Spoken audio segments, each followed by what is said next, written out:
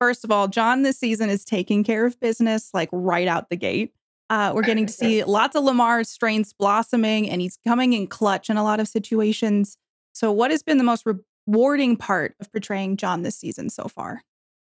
Well, first of all, thank you for saying that. And I think it's cool to see sort of different sides of John. You know, when we meet him, he's at the front of the ship. He's a navigator. He's kind of silly, jokey, but he has taken his job pretty seriously. So I kind of made a joke with the first few episodes. It was like, leave it to LaMarr, because scrambling, trying to figure out, ways to fix things or, fix a problem or whatever. So it's been cool. And then you also realize sort of how important John's job is on this ship, And I know a lot of people were sad when my character left the bridge to go to engineering.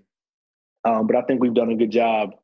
Season 2 was a little, we didn't really know kind of what was going on with John, but I think with this season, we've sort of figured it out a little bit. But it's been fun, like when you get to watch it and you see John actually saying all them science technobabble, it's like, oh, right, I did that. I said that. I forgot about that. I actually had a question about that. I said you do a lot of technically difficult dialogue, and I'm always impressed at how fluidly you get out that information. So do you have to do a couple takes for it, or are you just like gifted in engineer talk? You know what? I'm going to tell you what it is. Our show takes a long time to shoot anyway, when we're on set, right? And as an actor, you never want to be the reason, you never want to hold up camera. So when I get these very long,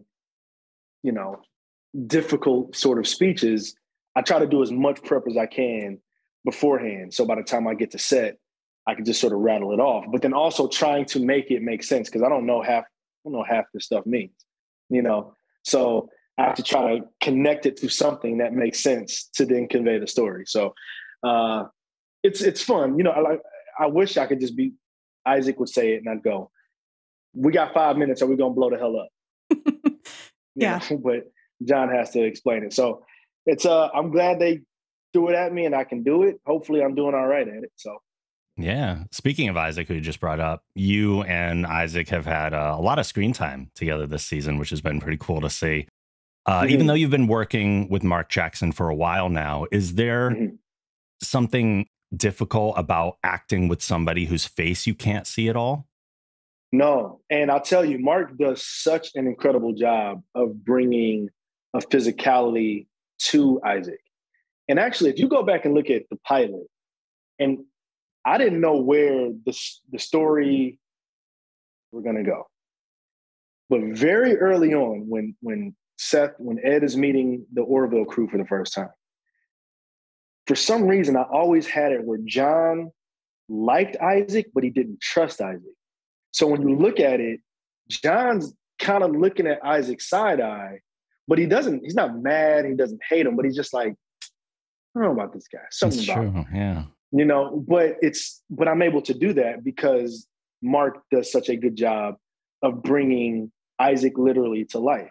So over the course of the seasons, it's fun to work with Mark because, Isaac just shoots it straight. There's no inflection. There's no emotion behind it, so it's just raw deal. You know what I mean? But no, it's always fun working with Mark. He's got to take his helmet on and off. That takes forever. But besides that, it's fun. I think we have to talk about it. The Tala and John kiss that just happened, which I'm sure people have been asking you about already. But should we buckle up for more romance between these two? Listen, John was just trying to save Gordon, okay? He was stressed out. The ship had been through a lot. Tala, she saw he had a little crook in his back. She just wanted to help out. We'll see. It could be something that blossoms. It could be just a little, heat of the moment type thing. But, we'll see. I don't know. We'll see. Speaking of that massage scene, so that had me rolling, laughing out loud. It like nothing has hit me on the show in quite some time that hard. That dialogue could not have been all scripted. You had to be like loose with that, right? Yeah. So I actually texted Seth the other day. And I told him, when we cut to that wide shot, as John is sort of making noises, to wide shot of the engineering room, that's really what makes that whole sort of scene even funnier. But no, they turned the cameras on, and I sort of just kind of went with it. But it was tough because I could see people laughing sort of off camera. So I was trying to like keep a straight face as I was getting the massage, but we got through it, and that's what we ended up with. Is there a lot of bloopers from this season that maybe we'll get to see at some point? Oh, I'm sure. Yeah. Yes. It's a tough show. It's a lot of stuff. It's a lot of moving parts. We don't nail it in the first go. So there are a lot of F-bombs, a lot of cussing, a lot of jokes. So I'm sure you'll get a lot of those. Yeah. Like Scott, you're one of several actors on the show who had their character created with a little bit of their personality in mind. Do you feel like as John has evolved, has he moved further away from what you would say you are, or have the two of you come into alignment a little more? It's really interesting. That's a good question. I think we all have multiple sides of ourselves, right? Mm-hmm. And since Seth does know me, there is sort of the John that we met initially, but this sort of kind of leader, difficult dialogue, explainer, that's also a part of me as a person. My background is I went to school for piano and theater, but I was an athlete my whole life. So I've always lived in sort of two worlds anyway, like the classical world, and went to all Catholic boys high school, tap, ballet, jazz, that type of thing. And then my dad lived in the city, and I played basketball, ran track, and I'm in a fraternity and went to a Big Ten school. So I've kind of always been able to kind of both languages per se. So John going from that to this is just another side of me, J Lee, I think as an artist. So It didn't feel too far out of my sort of range. So maybe there isn't an answer to this then, but do you do anything to get into the character for John? John's very observant. I'm somebody who I want everybody to be okay at all times. I want to make people happy. I want to make people got what they need. John is a little more quiet, very observant, but also just knows that, A plus B equals C. And this is how we have to get this done. So I think I try to make him a little more still, but it's tricky because sometimes he is funny, and he is sort of loose. So I try to, when he's off the clock, John's a little more laid back, but when he's, in the suit in engineering, it's business. And I read every space book ever. No. Like as John or as J Lee? Right, yeah. As nobody. What's up, Dad? My dad's here. Oh, no way. Hello, Dad. Yeah. Yeah, you want to come say hi real quick? Say hi to the people. We always have time. Lee. You know what? Oh, hey. Hello. Blurry. Step forward. Let me see. There he is. It's nice to meet you. But you know what? Here's a true story. John says boom. J Lee, I get boom from that guy, Goody Lee. I was going to ask. So, yeah, what is it? Your dad says it. Is there more to that? No, so he'll be like, I'll give you guys both a Goody Lee boom for both of you. I'll start with Katie first. So if my dad saw you like, hey, like them headphones, purple and the yellow, hey, boom. Nice. and Rob, he'd say something like, hey, Union Point, huh? Yeah, I used to play a little softball back in the day. Yeah. Boom. Love it. Now, I don't know. It could mean a bunch of different things, or it could just mean one thing. But I started saying boom because of him. And then Seth literally wrote it into the pilot. And John now says boom. All because of that guy. Nice. That's amazing. Yeah.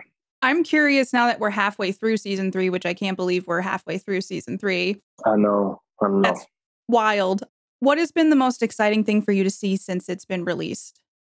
I just think where the show has come and what it is right now. I really feel like this is the show moving forward. And I think sort of really being able to sit in that seat and just be comfortable with what the show is. You know, first 2 seasons were great. I was proud of both of them. But then seeing this season is like, oh, this is what that show is. This show is kind of dope. You know? So I just think seeing it, and it's a gift and a challenge for it taking so long, because you want to see it because we did it. But then you're removed from it, and then you get to watch it and you go, you're watching it for the first time again, which is also special. So, you know, I don't know. It's just, I get excited every time the opening credits. Same. I have to bring up Atypical Wednesday because, as promised, I did watch it and thought it was great. Okay. I did too. It was wonderful. Thank you, guys. Thank you. Have your experiences as an actor, a writer, and a director informed or influenced each other in any way? 100%. You know, doing Orville, like I had directed before and I had written some stuff before, but I made this movie, I made Atypical Wednesday in between season 2 and 3 of Orville. Because I saw I had a window, I put it into motion, and I was able to make it. But I learned so much from being on the Orville and being able to look at Seth and John Cassar and Favreau, who did our pilot, and all the other directors. You know, when I wasn't shooting, I would spend a lot of time in the village, and I just, you know, would ask questions and look at stuff. So I think for me, since I've done sort of every aspect of filmmaking, from writing, directing, editing, acting, if something is needed in a scene, but it's sort of getting lost in translation, it might be something as simple as, can you just shift? Can you just shift? Because, you know, we'll have 3 cameras, boom is in the shot. We got all these things happening and everyone's trying to fix it. And then Cassar is great at this. He's like, we need to get this thing out of the shot. And all of a sudden people are moving. And Cassar is like, Jay, just lean back. Got it.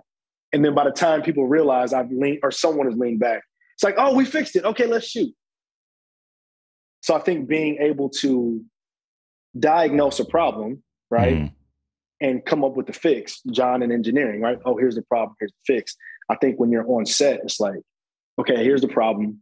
We're trying to fit 4 people into a shot. We're all looking at 4 different things. How can we make that look real? I know what it is. I'm going to make my eye line the grip guy. And, you know, but it'll still make sense on cameras. Yeah. But I hope that answers your question. Absolutely, yeah. Yeah. I'm curious, how did you get your start in this industry? And did you always want to be an actor because you come from an arts background? Is this something you always dreamed would be a part of your life? You know, I never thought I would be an actor. It's a great question. I went to school for piano, like I said, and I broke my thumb freshman year. And that's when I started taking acting classes, because I was like, oh, I don't know what to do. Mind you, I was still in the music school. My professor came in, I had a cast on my thumb, and I was like, oh, I'm going to lose my scholarship. I'm trashed, right? And he's like, okay. And he hands me 2 books of left-handed repertoire, Scriabin and Bach. He's like, see you next week. So I just played with my left hand all semester. But I started taking acting classes. So kind of fell in love with the science of acting, you know.